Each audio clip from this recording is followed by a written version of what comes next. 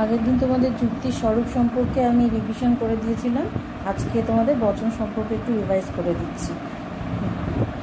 তোমাদের প্রথম প্রশ্ন দেখো, তোমাদের এসে টাইপ যে কোশ্চেনগুলো হয় সেটা আমি প্রথমে আলোচনা করে দিচ্ছি। প্রথমে বলছি দেখো, বচন কাকে বলে। তোমাদের মনে আছে নিশ্চয়ই বচন কাকে বলে আমি বলেছিলাম যে বাক্য থেকে বাক্য শুদ্ধ আর অশুদ্ধ হতে পারে। শুদ্ধ বাক্যকে আমরা বচনে রূপান্তরিত করি, তো বাক্যের যৌক্তিক রূপ সেটাই হচ্ছে বচন। আর বচন আর বচনাকারের পার্থক্য কি? বচনটা আমরা পদের মাধ্যমে উদ্দেশ্য পদ, বিধেয় পদ বসিয়ে আমরা বচন তৈরি করি, আর বচনাকারে আমরা উদ্দেশ্য বিধেয় পদ ব্যবহার করি না, উদ্দেশ্য জায়গায় এস আর বিধেয় জায়গায় পি বসিয়ে আমরা বচনাকার তৈরি করি। আর যখনই আমরা আগে বচনাকার তৈরি হয়, তারপর বচনাকারের জায়গায় পদ বসিয়ে বচন তৈরি হয়। এই হচ্ছে দুটোর পার্থক্য। এবার বচন কাকে বলে, দ্বিতীয় প্রশ্ন দেখো, বচন কাকে বলে, তার সাথে আছে কি বচন আর বাক্যের পার্থক্য করে।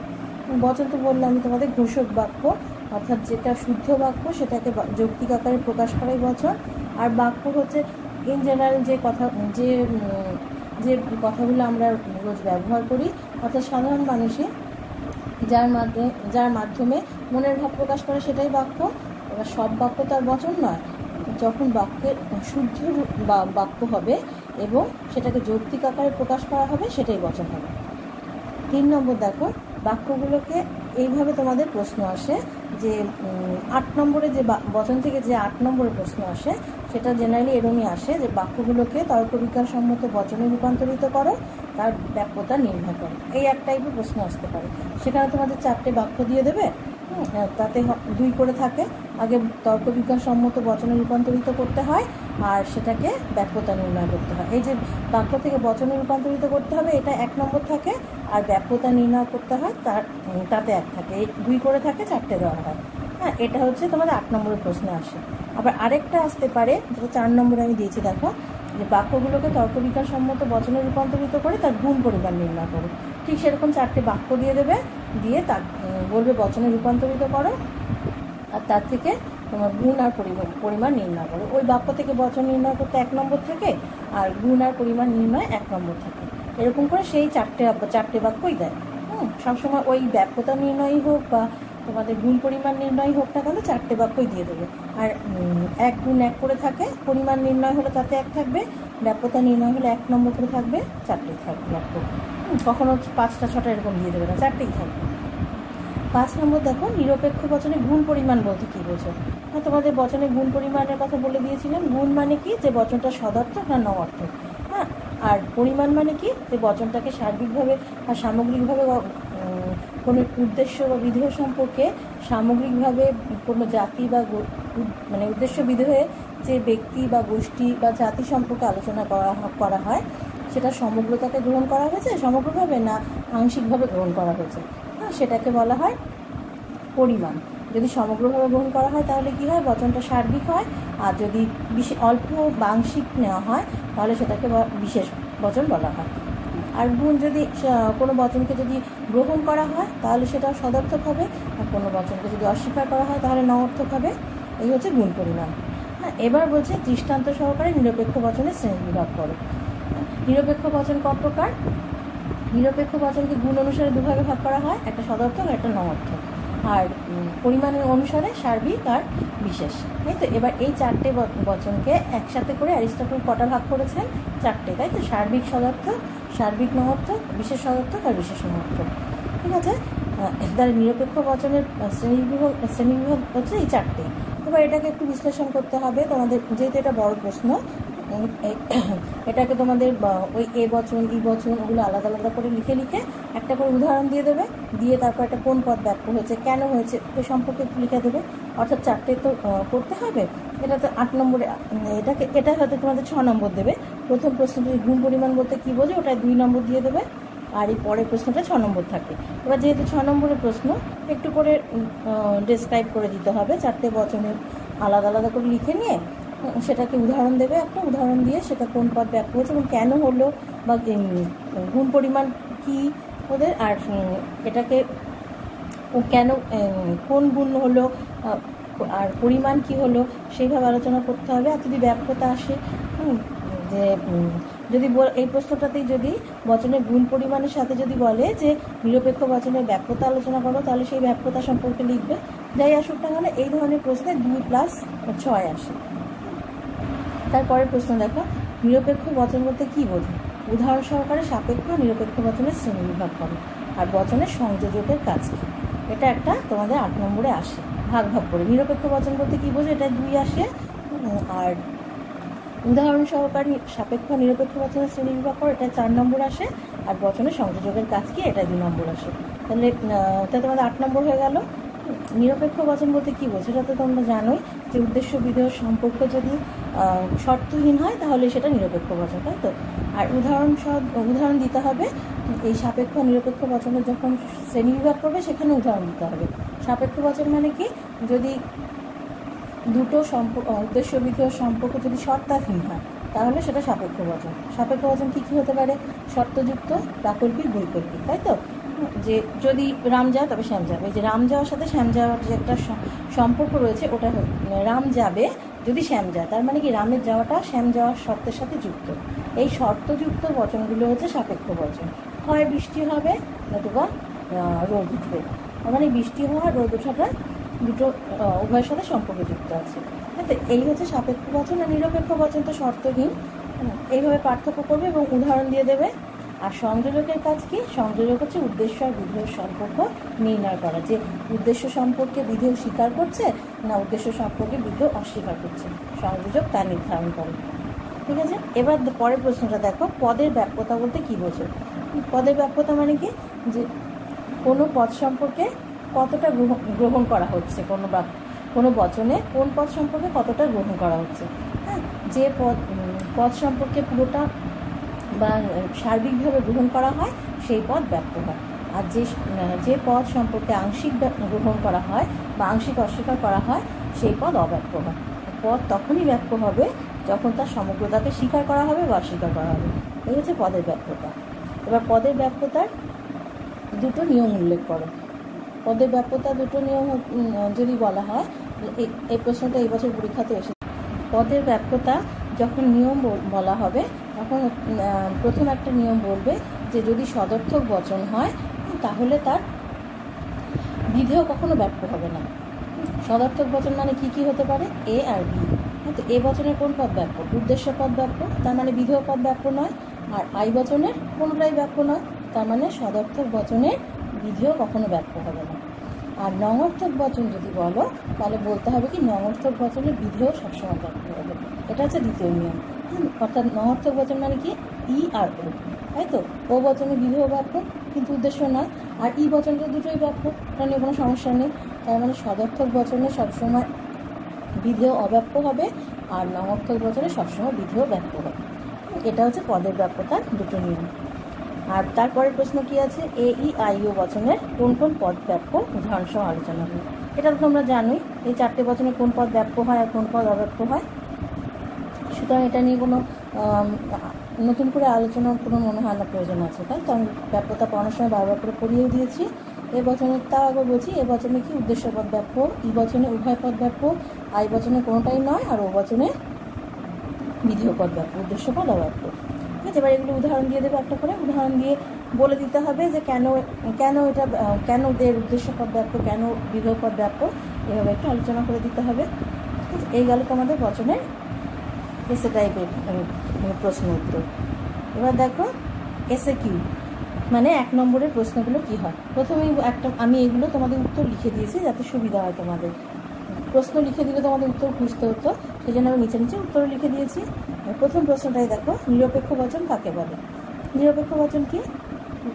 নিরপেক্ষ বচন কি যেটা কিনা উদ্দেশ্য আর বিধেয় সম্পর্ক, বিধেয় আর উদ্দেশ্য পদ যেটা থাকে তাদের মধ্যে কোনো শর্তের সম্পর্ক থাকে না, তার মানে বিনা শর্তে বিধেয় পদ উদ্দেশ্য সম্পর্কে স্বীকার করে বা অস্বীকার করে। আর সাপেক্ষ বচন কাকে বলে? সাপেক্ষ বচন একটু আগে আমি তোমাদের বলে দিলাম কি, যে বচনে একটা কি বলবো অঙ্গবাক্য যেগুলো থাকে, দুটো অঙ্গবাক্য দিয়ে তৈরি হয় তো, প্রাকল্পিক আর বৈকল্পিক। এই দুটো অঙ্গবাক্যের মধ্যে শর্তের উল্লেখ থাকে, তখন তাকে সাপেক্ষ বচন বলে। 3 নম্বর দেখো, বচনের পরিমাণসূচক চিহ্নকে কি বলে? বচনের পরিমাণ সূচক চিহ্নকে বলা হয় মান। তোমাদের বলেছি না একটা বচনের 4টে অংশ হতে পারে, কি কি সেটা? 4টে অংশ হলো মানক, উদ্দেশ্য, সংযোজক আর বিধেয়। আর এই যে পরিমাণটা নির্ণয় হয় কোথায়? মানকের প্রথম দিকে, তাই তো, যে সকল মানুষ হয় মরণশীল না কোনো কোনো মানুষ হয় সৎ, ওটাই হচ্ছে প্রথম দিকে যে সকল কোনো কোনো, এগুলো হচ্ছে মানক। এই মানকটা দিয়ে যে সেটা সার্বিক বচন না বিশেষ বচন নির্ধারণ করা যায়। ঠিক আছে, এরপরের প্রশ্ন দেখো, গ্রাহক কি? এটা কয় প্রকার ও কী কী? গ্রাহক মানে যে বর্ণপ্রতীকের স্থানে কোনো বিশেষ শ্রেণীর অন্তর্গত কিছু প্রতিস্থাপন করা যায় তাকে গ্রাহক বলে। ঠিক আছে, এবার আর এই যে গ্রাহক কয় প্রকার আছে? গ্রাহক হচ্ছে পদ গ্রাহক আর বচন গ্রাহক, এই 2 প্রকার আছে, তাই তো। পদের জায়গায় যদি আমরা কোনো সিম্বল ব্যবহার করি তাহলে সেটা পদ গ্রাহক হবে, আর বচনের জায়গায় যদি কোনো সিম্বল ব্যবহার করি তাহলে সেটা হবে বচন গ্রাহক। এবার দেখো বিশিষ্ট বচন কি? বিশিষ্ট বচন হচ্ছে বচনের উদ্দেশ্য পদ যদি নামপদ হয় তাহলে সেটা বিশিষ্ট বচন হবে। হ্যাঁ, বিশিষ্ট বচন যেমন কি রবীন্দ্রনাথ ঠাকুর হন একজন নোবেলজয়ী, এইটা যদি বলি, এই যে নাম করে বললাম রবীন্দ্রনাথ ঠাকুর হন একজন নোবেলজয়ী, এইটা হচ্ছে বিশিষ্ট বচন। তাহলে যদি বলা বিশিষ্ট বচনের কটা ভাগ, তাহলে কি বলবে? বিশিষ্ট বচনে কিন্তু মানব ব্যবহার করা হয় না।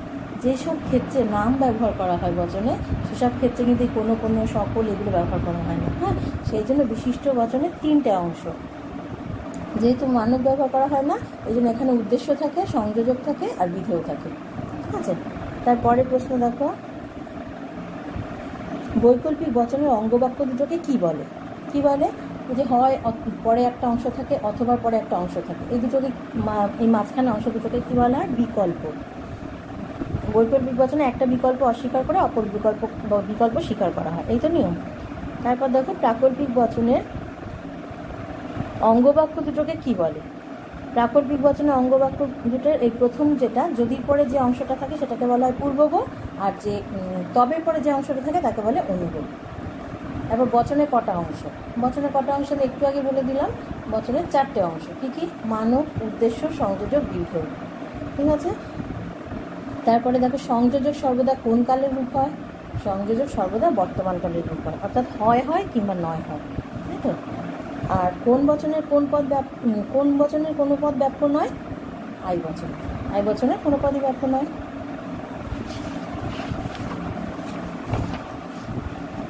এরপরে দেখো তোমাদের এমসিকিউ, যেগুলো তোমাদের অপশনাল আসে, অপশান দিয়ে দেবে, তোমাদের টিক দিতে হবে, সেটা হচ্ছে এমসিকিউ। দেখো নিরপেক্ষ বচন কি কি দিয়েছি আমি? 2, 3, 4, 5 প্রকার। নিরপেক্ষ বচনে কোনটা হবে? 2 প্রকার না 3 প্রকার না 4 প্রকার 5 প্রকার? কি হবে? 4 প্রকার, তাই তো। তারপর বচনাকারে বচন, বাক্য, পদ, সংযোজক কোনটা থাকে না? বচনাকারে আমরা সিম্বল দিয়ে ব্যবহার করি, তাই তো, তার মানে বচনাকারে পদ থাকে না। সামান্য সদর্থক বচনে যে পদ ব্যাপ্য তা হলো, কোনটা ব্যাপ্য হবে? সামান্য সদর্থক বচনে উদ্দেশ্য না বিধেয় না উভয় না কোনোটাই ব্যাপ্য হবে না। সামান্য সদর্থক মানে কোন বচন? এ বচন, তাহলে কোনটা ব্যাপ্য হবে? উদ্দেশ্য। তারপর দেখো শরৎচন্দ্র কবি অথবা ঔপন্যাসিক, এটা কি বচন? হয় শরৎচন্দ্র কবি অথবা ঔপন্যাসিক, তাহলে এটা কি হবে? সরল বচন না, আপতিক না, প্রাকল্পিক না, কি হবে তাহলে? এটা বৈকল্পিক বচন, কারণ কি এখানে হয় অথবা আছে, তাই তো। তারপর বিশেষ সদর্থক বচন, বিশেষ সদর্থক বচনে যে পদ অব্যাপ্য হয় তা হলো উদ্দেশ্য, বিধেয় উভয় কোনোটি না। বিশেষ সদর্থক মানে কোনটা? আই বচন, তাই তো। এখানে কোন পদ অব্যাপ্য? দুটোই অব্যাপ্য, আই বচনে তো কোনো পদই ব্যাপ্য না, তাই জন্য এটা হবে উভয়। আচ্ছা, যদি ধূম থাকে তবে বহ্নি আছে, এটা কি হবে? প্রাকল্পিক বচন না বৈকল্পিক না নিরপেক্ষ না বিশেষ? এই যে যদি ধূম থাকে, যদি তবে দিয়ে কি হয়? প্রাকল্পিক বচন। এবার দেখো সব নঙর্থক বচনের উদ্দেশ্য, বিধেয় উভয় ক্রিয়াপদ ব্যাপ্য। সব নঙর্থক বচন মানে ও আর আই, কোনটা হবে ব্যাপ্য? বিধেয় পদ। পদের ব্যাপ্যতার নিয়মে তোমাদের বলে দিলাম না এইমাত্র। আচ্ছা, তারপরে দেখো এ, ই, আই, ও, এই বচনের কোনটা ব্যাপ্য হবে? উভয় পদই। ই বচনে উভয় পদই ব্যাপ্য। আচ্ছা, বচন মাত্রই সত্য, মিথ্যা, আপত্তিক আবশ্যিক হবে। কি হবে? বচন মাত্রই সত্য হবে, কারণ কি একমাত্র সত্য বাক্যই বচন হতে পারে, তাই তো? সেই জন্য বচন কখনো মিথ্যা হয় না, সর্বদা সত্যই হয়। এবার পরের প্রশ্ন দেখো, সকল ব্যক্তি হয় পরিশ্রমী। এটা কি বচন? সকল হয়, তার মানে এটা একটা এ বচন।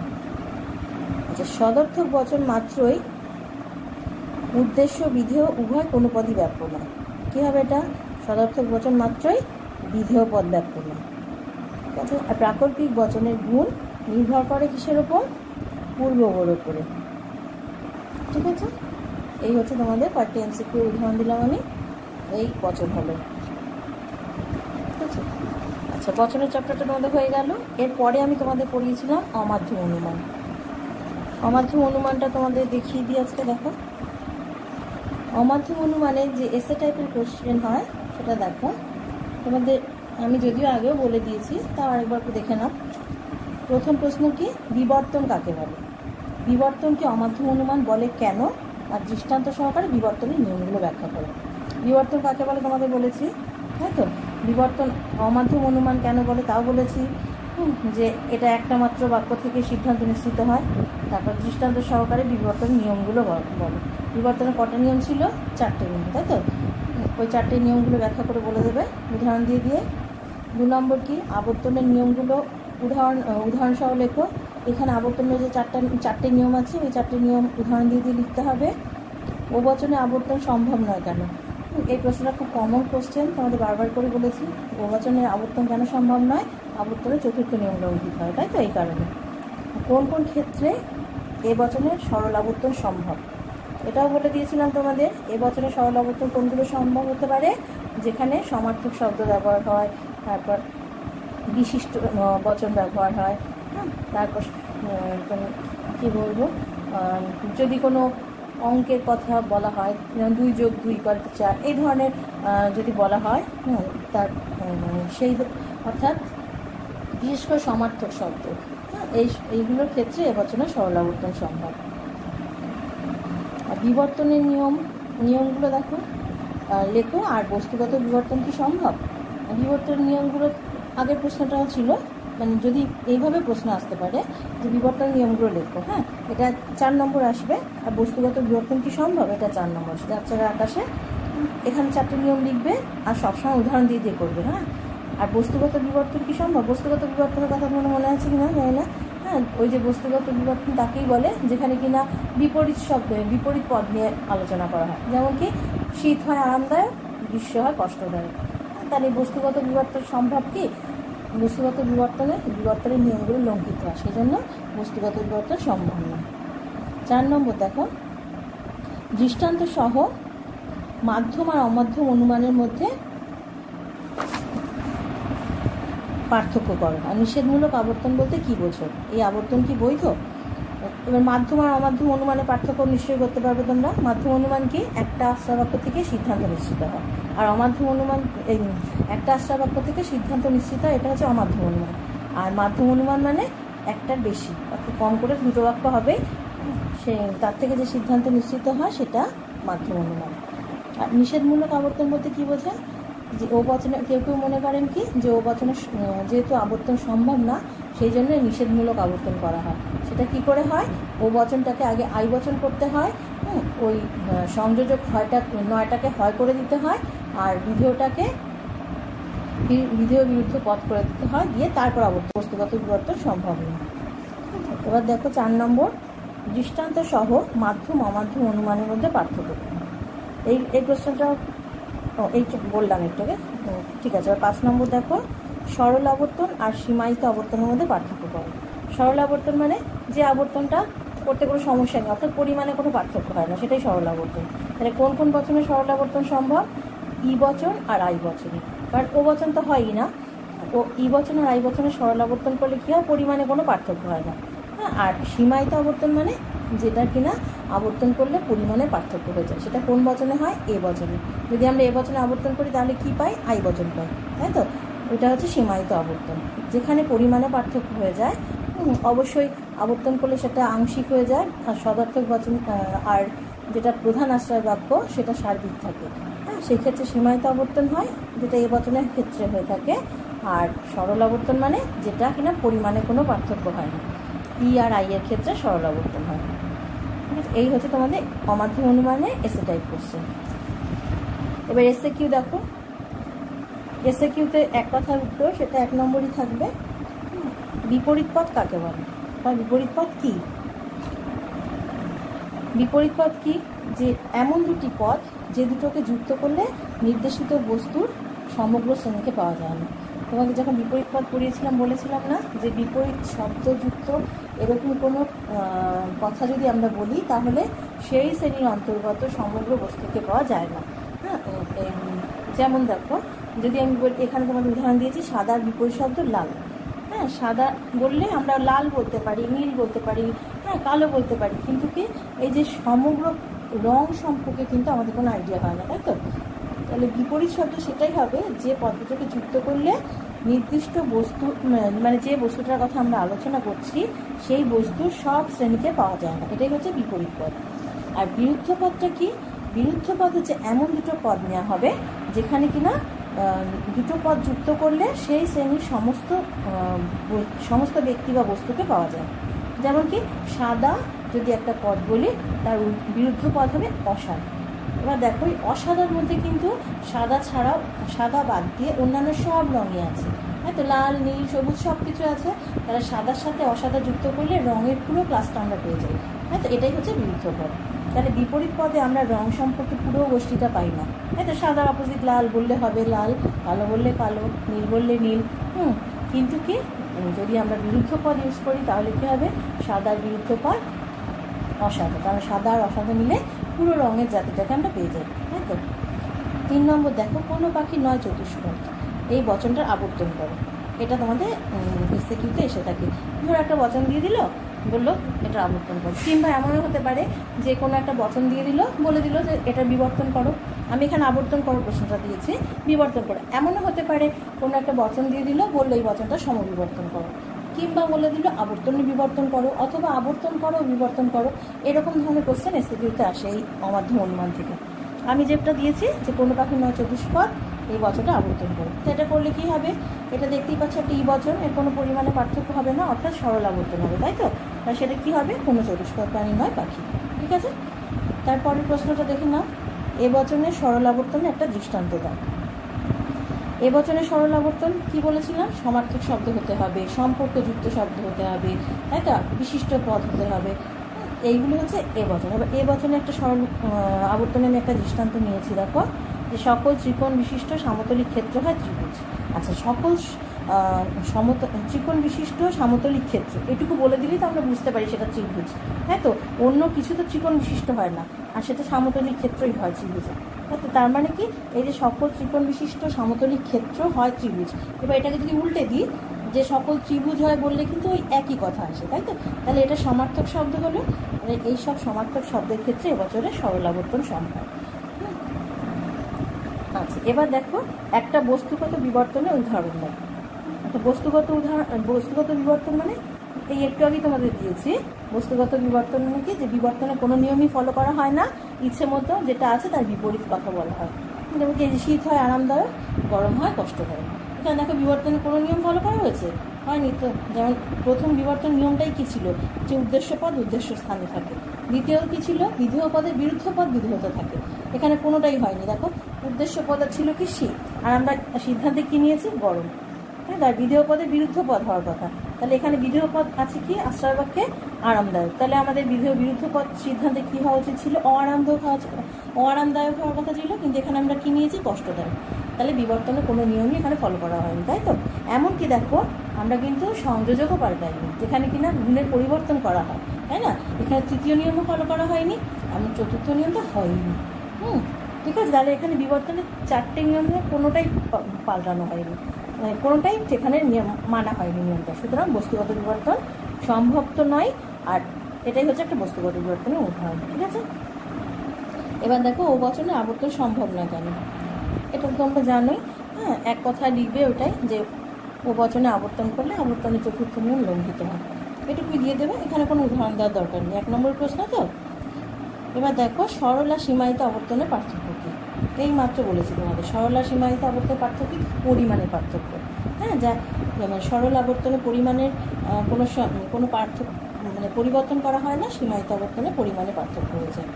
ঠিক আছে, এবার পরের প্রশ্ন দেখো, বিবর্তনের দ্বিতীয় নিয়মটি কী? বিবর্তনের দ্বিতীয় নিয়ম, প্রথম নিয়মটি কী ছিল? যে উদ্দেশ্য জায়গায় থাকবে, আর বিধেয় জায়গায় বিধেয়র বিরুদ্ধ পদ হবে। এই যে বিবর্তনের নিয়মে কি লিখেছি দেখো, হেতু বাক্যের বিধেয় বিরুদ্ধ পদ সিদ্ধান্তে বিধেয় নিয়ম। এরকম করে, আমি তো এটা দ্বিতীয় নিয়ম বললাম, এরকম আসতে পারে বিবর্তনের তৃতীয় নিয়মটা লেখো, বিবর্তনের চতুর্থ নিয়ম, এরকম আসতে পারে। কিংবা আবর্তনের কথাও বলা যায় যে আবর্তনের দ্বিতীয় নিয়মটা লেখো, আবর্তনের তৃতীয় নিয়ম লেখো। যে কোনো একটা কিছু তোমার অমাধ্যম অনুমানে সেই আবর্তন হোক আর বিবর্তন হোক, যে কোনো একটা নিয়ম তোমাদের দিতে পারে। ঠিক আছে, এই হচ্ছে এসএকিউ।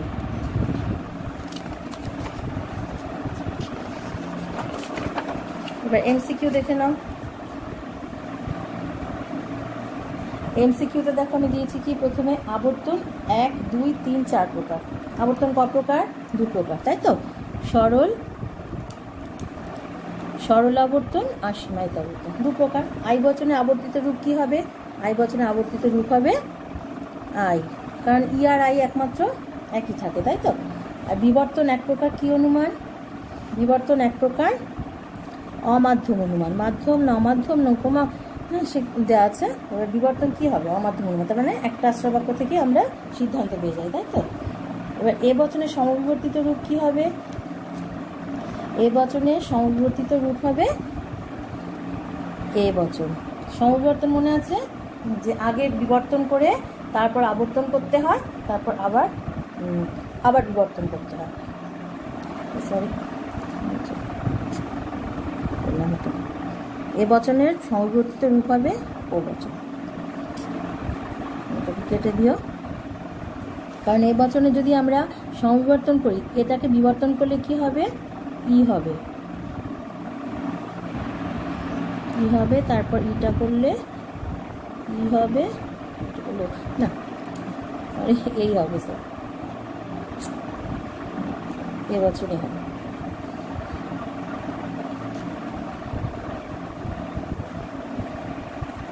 তাহলে এ বচনের সমবিবর্তন করলে এ বচন হবে।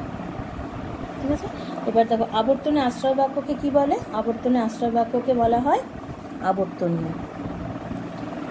অমাধ্যম অনুমান ক প্রকার? অমাধ্যম অনুমান 3 প্রকার। কি কি? আবর্তন, বিবর্তন আর সমবিবর্তন। ঠিক আছে, এবার দেখো বিবর্তনীয় বিবর্তিত বচনের পরিমাণ কি হয়? বিবর্তনের ক্ষেত্রে পরিমাণে কোনো পার্থক্য হয় না, সেই জন্য বিবর্তন আর বিবর্তনীয় বচনের মধ্যে পরিমাণে কোনো পার্থক্য হয় না, তাই অভিন্ন হয়। এবার পি এর বিরুদ্ধ পদ হলো অপি। দেখো কতগুলো দিয়েছি আমি, এস, অপি, পি নয়, এস নয়, আর এখানটায় অপি হবে। এবার সতের বিরুদ্ধ পদ কি? দেখো আমি যেগুলো দিয়েছি একটু মন দিয়ে লক্ষ্য করো। সতের বিপরীত পদ দিয়েছি অসৎ, সৎ নয়, হাইফেন দিয়ে সৎ, কোনোটি নয়। এখানে দেখেছো একটা অসৎ দিয়েছি, এখানেও একটা অসৎ দিয়েছি। এবার কোনটা হবে? বিরুদ্ধ পদ কি? বিপরীত পদ হলে এটা হতো, কিন্তু বিরুদ্ধ পদ যেহেতু হবে এটা, তাই তো? বিপরীত পদ হলে সতের বিপরীত অসৎ, তাই তো? কিন্তু এটা যেহেতু বিরুদ্ধ পদ, এই জন্য লিখে হাইফেন দিয়ে সৎ যেটা আছে সেটাই হবে। তারপর দেখো বস্তুগত বিবর্তন। প্রবর্তককে, বস্তুগত বিবর্তনের প্রবর্তক হচ্ছে বেইন। তারপর সমবিবর্তন সম্ভব নয়, কোনটার? সমবিবর্তন সম্ভব নয় আই বচনে। কারণ কি? আই বচনে বিবর্তন করলে হয়ে যায় ও বচন, আর ও বচনে আবর্তন সম্ভব না, সুতরাং আই বচনে সমবিবর্তন সম্ভব নয়। ঠিক আছে, এবার এ বচনে আবর্তিত রূপ, এ বচনে আবর্তিত রূপ হচ্ছে আই বচন, কারণ এ বচনে সরল আবর্তন সম্ভব নয়, তাই জন্য এ বচনে আবর্তন হচ্ছে আই।